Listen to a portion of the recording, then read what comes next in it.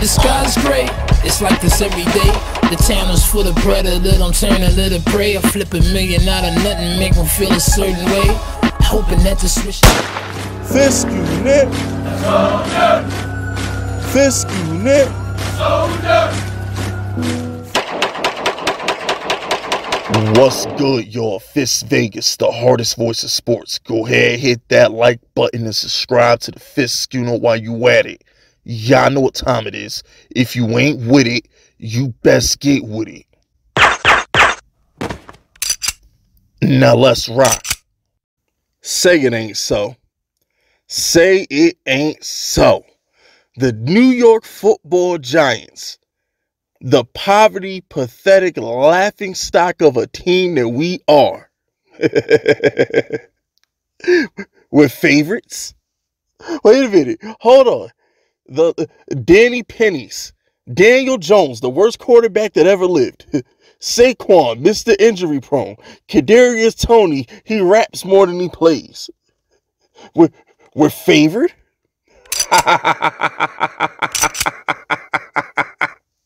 Wait a minute. Make it make sense. Which is it? Are we poverty? Or is it people who get paid to do this starting to see the light? It didn't take long, did it? It didn't take long, did it, Giants fans? You see, I've been preaching this gospel for years. I've been preaching prosperity on this channel for a long time. And it feels good to see the odds makers thinking like me. Now, I've been giving you these gems all off season long. What did Fisk Vegas tell you? Vegas likes the Giants. Our over-under was at 7. It was at 7.5 most of the summer. Now, peep game. Not only was our over-under around 7.5 wins, but Brian Dable was second to Dan Campbell in Coach of the Year candidates. In order for a coach to win Coach of the Year, he kind of damn near has to make the playoffs, if not make the playoffs. So if our head coach had the second best odds to win Coach of the Year, and we didn't have like a 4 or 5 over under win total, what does that tell y'all? Because y'all don't like listening to me. You know, I'm a homer, or I'm delusional because I believe in the players who wear our fucking jerseys. Unlike the rest of you motherfuckers out here who find ways to be negative and find ways to not believe, I choose to believe. I choose to preach prosperity. But if you don't want to take it from me, take it from Vegas. They've been dropping hints on you all off season. See, there's a lot of y'all who are novice at sports betting. There's a lot of y'all who don't know what you're doing. You don't know how to read the lines. You don't know how to read the market. You aren't experienced in betting.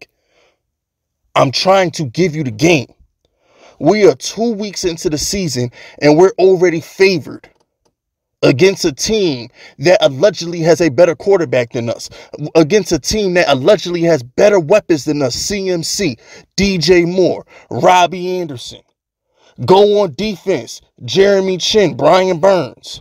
Allegedly, they have a better roster than us. Why are the Giants favored? Make it make sense. They're favored because we're better. And Vegas knows we're better. What other evidence do you need? What other evidence do you need? I mean, like, let's call a spade here. Weren't the Browns favored? I'm sorry, wasn't the Panthers favored over the Browns? Didn't the Panthers close as the favorite over the Browns? And now that same Panther team that was good enough to beat a stacked Cleveland team. I repeat, the Vegas line said that Panther team was good enough to beat a stacked team in Cleveland, who is allegedly light years better than the Giants. Because y'all got to remember, outside of the New York Football Giants bubble, outside of this bubble that Giants fans live in, they think we're garbage, right? So if the Panthers were good enough to be favored against the Browns, why are they dogs versus us? Like I said, I can only lead you to the water. I can't make you drink it. You understand me? That's on you. The Giants are going to win this game convincingly. This will be a convincing win. We just beat the number 1 seed in the AFC. We beat them. In the second half of that game, we look like the better team. We look like the better team. That's just bottom line. We barely lost that game. It took a 2-point conversion to win, but we missed the PAT, and Daniel Jones turned the ball over inside field goal range twice. So we technically could have won that game by a hell of a lot more than what we did. Nobody talks about that. Nobody talks about the fact that Daniel Jones turned the ball over with a fumble in field goal range. Nobody talks about Daniel Jones turned the ball over in the red zone. Those are points. We missed the PAT. Those are fucking 3 scoring plays. We won by a point. So we technically probably should have beat Tennessee by a touchdown. The Giants are good. Okay, the Panthers can't block us. Allegedly, Kayvon Thibodeau's supposed to be playing. Okay, so we're gonna get Kayvon back. So we're gonna have at least one dog out there to rush the passer. CMC is gonna probably go off in the passing game. He's not running on us. All right, the Giants run D as hell. Leonard Williams, Dexter Lawrence, Tay Crowder, Xavier McKinney. We got the run covered on all levels. And they don't have the line to block for McCaffrey that Tennessee had. So not worried about the running the ball on us. Where they can get us is going to be with DJ Moore in the slot. God help Darnay Holmes. And Tay Crowder and whoever the fuck else trying to guard McCaffrey out the backfield. That's where our mismatches are for our defense, but that's not enough to beat us. That's just not enough because Baker's not that guy. All we got to do is rush Baker to his left, and it's a wrap because he always rolls to the right side of the field. So he always rolls to the left side of the field. So if we rush him to the right side of the field, he's going to fuck up. All right, so at the end of the day, we got that covered. And offensively, they can't guard us. Tony will be a part of the game plan. I think week 1 was just Brian Dable letting Tony know that he runs the show. You know, he set the parameters, he set the rules. I think they understand each other now. I believe Tony will be a bigger part of the game.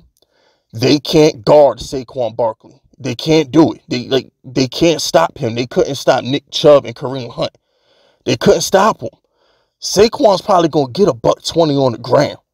Saquon going to have a good game. And I also think that Daniel Jones and Tony are going to have a good game too. I think Daniel Jones and Tony are going to have a great game. What you have to understand about this Giants team is like, everybody talks about Saquon, right?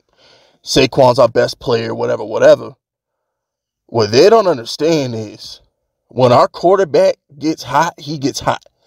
Daniel Jones gets hot. Daniel Jones' ceiling is as high as any quarterbacks in the league. When Daniel Jones has a great game, he really has a great game. He hasn't had his good game yet. And that boy, Kadarius Toney, if you think Saquon is electric, Toney is Saquon at the wide receiver position. Like, this Giants offense has firepower to the highest order on it. And horning them dudes out there in Carolina, well, let me say down here in Carolina, I'm not too far away from the stadium. Like, I should go to that. No, never mind. The game is in New York. Oh yeah, the game is in New York. I'm bugging. This is our home opener. Why the hell did I'm an idiot. Okay, yeah, I'm an idiot. Oh, well, that's even good. I get to sit at the house and watch TV because I was conflicted. There was a piece of me that was like, damn, I should go to the stadium. Okay, yeah, I'm an idiot. I'm a brilliant idiot. Anyway, all right, I wouldn't take these videos. I ain't editing this shit. All right, so whatever. The point is, they can't fuck with us. Bottom line. All right, they can't fuck with us. Listen to Wink Martindale. Listen to Brian Dable. Wink Martindale, Brian Dable have been hyping up this Giants home opener all week long. Every press conference, they say, we expect you to make noise. We expect you to tear the roof off this place. Wink Martindale came out today and said part of establishing culture is the fans. He says part of establishing the culture is the fans, creating a ruckus environment for the opponent. Daniel Jones, he came out and said he expects y'all to be loud. People of New York, New Yorkers, go to that game. I want Knicks energy at the fucking MetLife. I want that Knicks energy at the Met. Like, ain't nothing grimier than Knicks fans when they think their team is good. I want that energy at MetLife. Is it because it's in Jersey? Because I know the Yankee games be violent too. Yankee games and Knicks games, them crowds be belligerent. Is it because it's in Jersey? Is it because the Giants play in Jersey that they don't got that New York disrespect at their stadiums? I think it's that. It's somebody in New York. Y'all let Big Fisk know, because I'm trying to understand why the Giants crowd at MetLife never be turned up like Knicks and Yankee games. Y'all gotta explain that shit to me. But anyway, that's it. That's all. Giants by a touchdown. We up. I'll say Giants will win. I say 24-17. I got Giants 24-17. Daniel Jones throws another 2 touchdowns. I think Saquon gets in on a rushing touchdown. Graham Gano field goal. And we're going to be up out of there. All right. That's it. That's all. Subscribe to the unit if you're rocking with me. My name is Fisk Vegas, and I approve this message.